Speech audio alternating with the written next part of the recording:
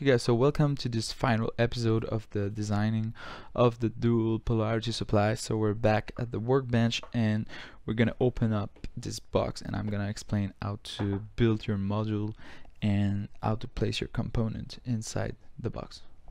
Enjoy. Okay, so here we have the final result, and when you press the on switch, actually you have the power LED that powers up, and it shows you that the plus 15 volt is working and the minus 15 volt is working. And when I was talking about the connector at the output, well, it's just alligator clip soldered on a long wire to get more usable and practical. We're gonna power it off, and in order to open the casing you have to unscrew the 4 screw.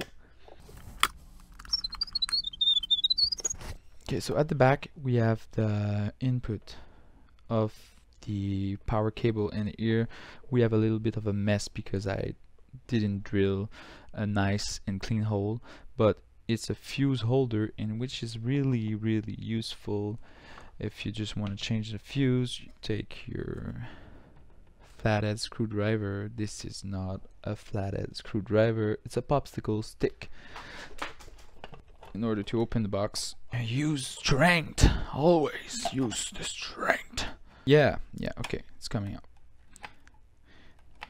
because it's tightly fit inside. I think I'm just gonna unplug the power supply right now before I fire up something. Okay, we're back. I don't know if you can see in there, but the live is going into a connector and it's soldered to one end of the fuse holder, and the other end of the fuse holder is going into the switch here, this little switch, and the other end is getting back right here, the transformer. So the live and the neutral are plugged into the transformer input right here, and the transformer is screwed in the casing, which is pretty okay, so it won't move. And then we have these 3 wires. 3 of these wires are green, but one of them has a yellow line, and this one is gonna be your ground.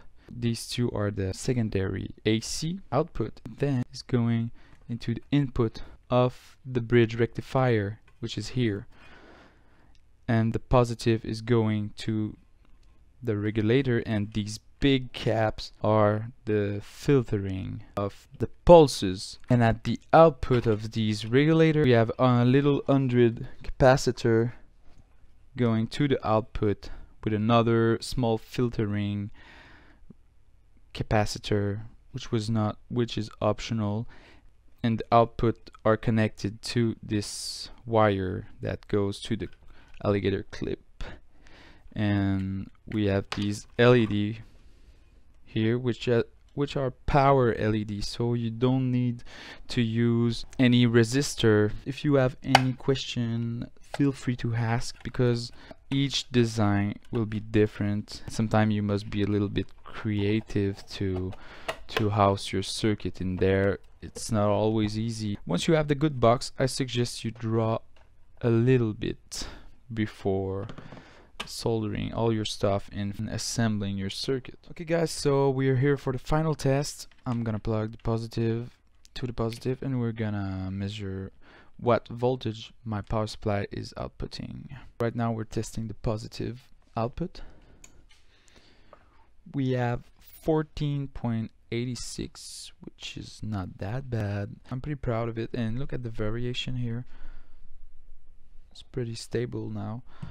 We're gonna test for the negative output, minus 15.05. Pretty good. Here we're supposed to have 30 volt if everything is good. Yeah, we have 29.8, which is pretty close of 30 volt. And like I told you, it's supposed to be short circuit protected, so I should not experience any spark. I should not damage my IC when I'm shorting, so I don't recommend doing this. But I do it just for the test. So that's it. You have all the tools to design your power supply right now, and I'm still there to answer your question, give you documentation, and help you, advise you. Feel free to ask. So guys, that was really quick, and that's it for the season 3, which was about designing your power supply. I hope you enjoyed the season. It was short and sweet. It's just that I didn't want to go into the big explanation and the big calculation. I want to make something easy to build and safe to build also, since we're using those LM series regulator. It's protected at the output, and it's capped at about 1 amp or 2 depending on which one you choose. And if you can subscribe and like my video, I will be really happy about that. And for sure we will meet again for a 4th season, so don't miss the stuff coming out. See ya.